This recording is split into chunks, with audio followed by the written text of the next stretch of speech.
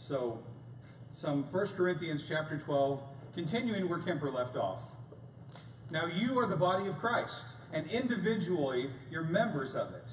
And God has appointed in the church first apostles, second prophets, third teachers, then miracles, then gifts of healing, helping, administrating, and various kinds of tongues. Are all apostles? Are all prophets? Are all teachers? Do all work miracles? Do all possess gifts of healing? Do all speak with tongues? Do all interpret? But earnestly desire the higher gifts, and I will show you a still more excellent way. If I speak in tongues of men and of angels, but have not love, I'm a noisy gong or a clanging cymbal. And if I have prophetic powers and understand all mysteries and all knowledge, and if I have all faith so as to remove mountains, but don't have love, I am nothing. And if I give away all I have and deliver up my body to be burned, but I don't have love, I gain nothing. This is the word of the Lord. Thanks be to God. So there was this guy named Akiva, and he was a master teacher. And he would walk from village to village teaching in various synagogues and schools. And then one evening when he was walking home, he was kind of lost in thought, and he made a left when he should have made a right. And he ended up inadvertently walking straight up to this Roman military compound. And the guard on the wall saw him before he saw the guard, and he calls down from the wall and he says, "Who are you, and what are you doing here?" And Akiva stopped in his tracks. And he looked up at the guard and he said, "How much do they pay you, sir?" And the guard was confused by that question. "What do you mean? How much do they pay me?" And Akiva said, "Well, I'd like to know how much they pay you, because I want to offer you twice as much to come to my house every morning and ask me those same two questions. Who are you, and what are you doing here?" Let's pray together as we get started. Father in heaven, pray that you would help us to hear your word tonight, that you'd show us who we are, and you'd show us what you would have us to do here. Amen. So I asked a question on Facebook the other day. Some of you might have seen it. And the question was, what's the biggest obstacle keeping people from going to church? And it didn't seem like a very provocative question to me, to tell you the truth. But I was wrong. See, I figured most people would basically say something either like, "I'm lazy and I don't want to change," or "church people hurt my feelings." That's what I figured. And I was pretty much right. A lot of people basically said one of those things. I mean, they didn't exactly put it in those words, but that's what it sounded like to me. Because they said they wanted to sleep in on Sunday morning. They said they didn't have time to go to church. They're just too busy. They said they were afraid if they went to church, people would judge them or they wouldn't fit in. They wondered why they would want to go to a place where they would just sit and feel guilty about all the stuff that they do, all the things they've done. And they don't really want to be told what to do anyway. Some people said they just don't trust people to teach God's word because, I mean, look at all the different denominations, different churches. It kind of seems like nobody can agree with what it says. A few people said the only thing that they ever hear churches do is just ask for money. That's all they're interested in. And guys, I expected all of those answers, you know? But other people said they didn't see the point in going to church. They didn't see the value. What's in it for me? Because, see, a lot of people these days, they've grown up not being part of a church. So they're about as likely to walk into a church as we are to suddenly start going to a Buddhist temple or a mosque. I mean, that's not going to happen. But what I didn't expect was all the passionate outpouring of emotion around the idea of, I don't have to go to church to go to heaven. I can worship God all by myself in the privacy of my own home. And that's where the conversation kept going. It kept getting back there. I mean, I asked them what gets in the way of going to church, and their answer was, I don't have to go to church, and you can't make me go to church. You know, if we spoke with half the enthusiasm about why we do go to church, as they spoke about why they don't go to church, I think we might just change the world. And they tried to justify their not church with all kinds of spiritual sounding rationalizations like, Jesus never said anything about going to church, dude. Or, you know, where 2 or 3 are gathered. Or my private time with God, it's being alone in the woods or with my family. Or it's just me and Jesus, and that's all I need. Kind of like Steve Martin in The Jerk. Me and Jesus and this lamp, and that's all I need. And my dog. And then the dog runs back into the house and says, I don't need my dog. So you just rationalize everything. You see, the thing is, people can believe whatever they want to believe, but it doesn't make it true. Because God's word clearly tells us, do not forsake the gathering together of the saints, as some have done. In other words, some Christians, in the early days of Christianity, they had stopped going to church for whatever reason. And God said to knock it off. Get over yourself, get off your lazy butt, and go to church. But do you have to go to church to go to heaven? See, that's the question. Is it a requirement for salvation? Are we doomed to eternal damnation if we sleep in on Sunday morning or stay home on Saturday night? Well, let me ask the question a different way. See, if the church is the body of Christ, like it says in that scripture that we read tonight, if the church is the body of Christ, the saved, the redeemed people of God, then can you go to heaven without being part of the church? And the answer clearly is no, of course not. I mean, by definition, the people who go to heaven are the people who are the church. So yeah, you have to be in the church to go to heaven. That's what the church is. The church is the redeemed, the ones who inherit the kingdom of heaven. Oh, but you say that's different, Frank, because that's not talking about going to church. That's talking about being the church. Okay, fine, fair enough, good. And that's exactly why God told us in Hebrews not to forsake the gathering of the saints. Because you are the church. So be the church. You guys remember that time when Jesus said to follow him, and then someone spoke up and said, that's cool, I'll follow you in my heart, at home, where it's safe. And Jesus was totally all right with that, you know, because he's Jesus. Yeah, I don't remember that either. See, being a member of the body of Christ, it's not a personal, private thing. Religion is not a private, personal thing. It's always going to work itself out into the rest of our lives. Our theology will flow from our minds to our heart, and to our words, and to our actions. The kingdom of heaven's like a teenager who asks their parents if they have to eat dinner with the family, or if they have to be at family functions in order to remain in the family, in order to inherit the family estate. And they say, I don't want to be around my brothers and sisters. They're too annoying. I don't want to be around grandma and grandpa. They're too old. I just want to do what I want to do, when I want to do it, and I don't want to do any dishes, or mow the lawn, or take out the trash. See, right there, that's a brat. That's what we have right there. We have a brat.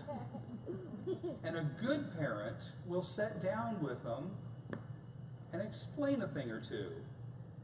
First, they would tell them that they love them and how much they love them. They're loved, and there's absolutely nothing they can do that's going to change that. But their lack of interest in the rest of the family, their selfishness, is disturbing.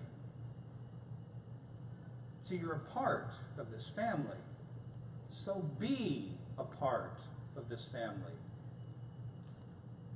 So what does that mean concerning the church? What does it mean to be the church?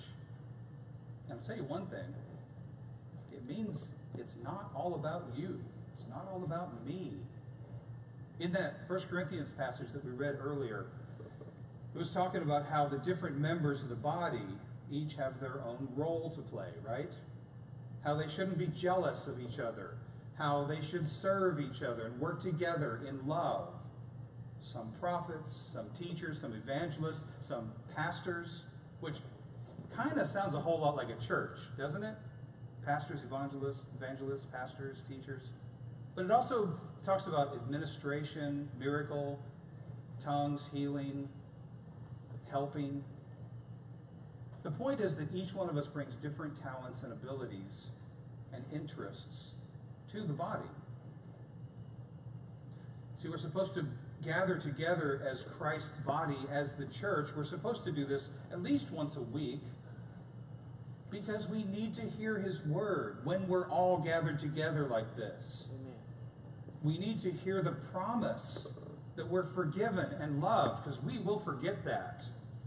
We need to pray together. We need to praise and thank God together. We need to encourage each other, hold each other up, hold each other accountable. We need to serve each other, find ways to serve our community together, because we're not supposed to do any of these things in isolation. It's not good for people to be alone. And it's really not supposed to be all about you or me. Church shopping. Church shopping is the worst. It is. But when you're looking for the church that God wants you to be part of, you shouldn't just be looking for the prettiest building, so that you can take really cool selfies when the service is over. My church. We shouldn't be looking for the church that just has the most handsome and charming preacher with a great sense of humor and a blue jacket, who likes to take long walks on the beach and hold hands. No, we shouldn't be looking for the church with the coolest music, or with an awesome children's program, or an awesome youth program, or a singles ministry, or whatever it is that you think is going to be really great for you. Because we're supposed to be looking for the place where we can do what God has called us to do in that place. The place where he wants us to fill a need, to be a blessing, to serve a purpose. One of the biggest tragedies that happens when people just skip out on church is the void they leave in their absence. The things they're supposed to be doing, they're just left undone. There's no one else who can do what God has called you to do. In the body of Christ, when you don't show up, it's like we're missing an eye or an ear. Wouldn't it be weird if you woke up one morning and your elbows just decided to sleep in? And you'd be trying to eat your toast and drink your coffee, but you couldn't bend your arms? And you're looking all over the house for some kind of long straw, and you're just walking around with your arms straight out, just making a mess. You skip out on church one week, and maybe that was the week when you were supposed to sit next to a particular person and say something encouraging or help them in some way. Maybe you were the one who was supposed to teach that Sunday school class on that particular day, because that was the one time that this one child was going to come and visit who would have really resonated with you. Whatever it is that you're supposed to be doing, it can only be done by you. That's why God made you. And that's why he called you to be part of a specific church. And it's why he has more than one local church, you know? It was almost 2 years ago that people started coming up to me and asking if I would be interested in starting a new church in Katy. And by the time 5 or 6 people had mentioned the idea to me, and I started to actually take it kind of seriously, well, I prayed about it one night before I went to bed, and that night I had this crazy dream. Now, I've had lots of crazy dreams that don't have anything to do with anything. Dreams about flying over my childhood neighborhood and seeing all the old houses. Dreams about showing up at school in my underwear.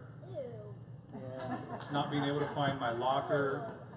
Dreams about spiders descending from the ceiling to my face while I'm asleep. See, dreams are weird. They are. But this dream was different because I dreamed that I started a church in the athletic performance lab of Katy. And in the dream, I saw how we could set up chairs and stage and lights, how we could use TV screens instead of projectors. And I woke up the next morning and I thought, that could actually work.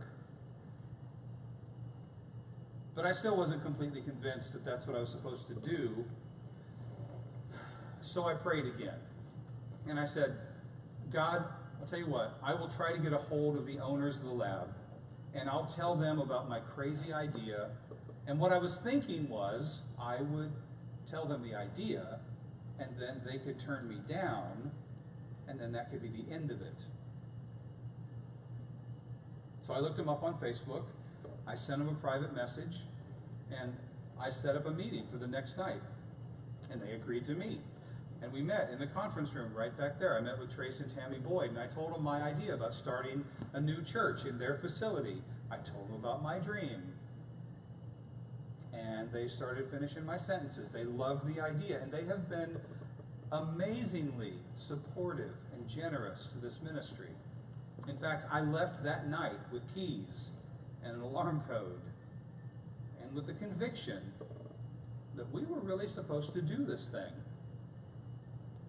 So we met for the first time in this room about a week later on a Saturday night, just sitting in lawn chairs. I had an acoustic guitar, standing there on the AstroTurf, worshiping Jesus. And that was 99 Saturdays ago, guys. Yeah.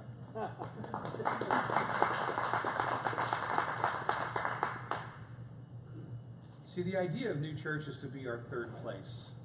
You know, your home is your first place, and your work or your school, that's your second place.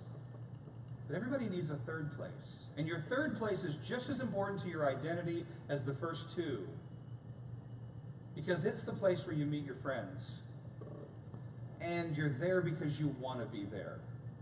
It's like Cheers. It's like the diner on Seinfeld. It's the coffee shop on Friends.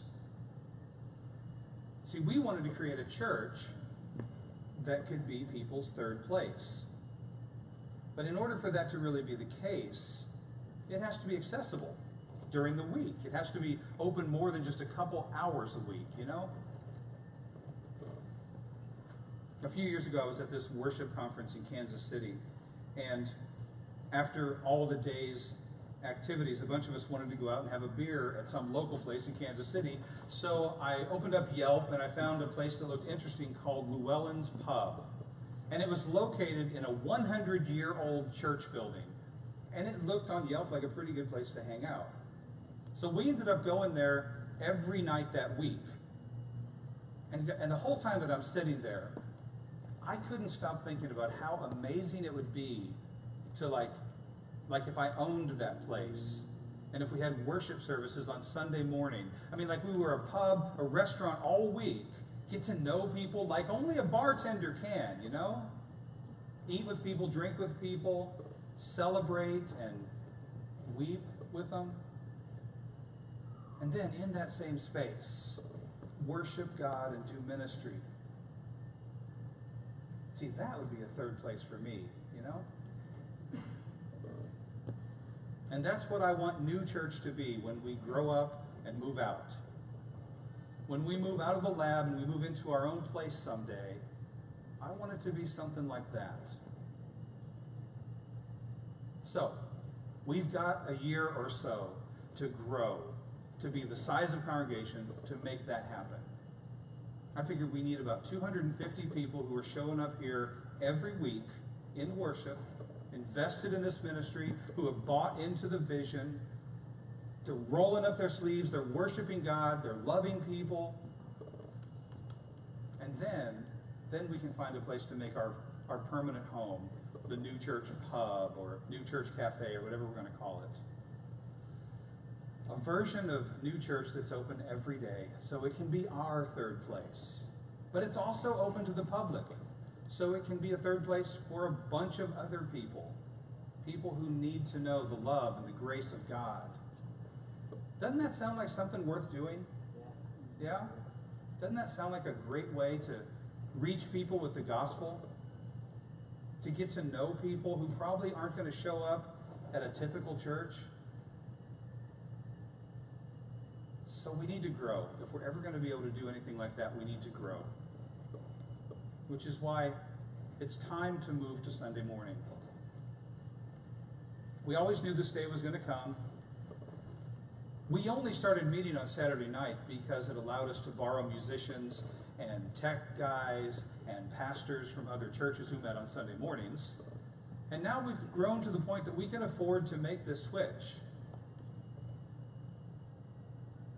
Most of the time when I tell people about New Church, they're intrigued, they're interested, until I tell them we meet on Saturday night.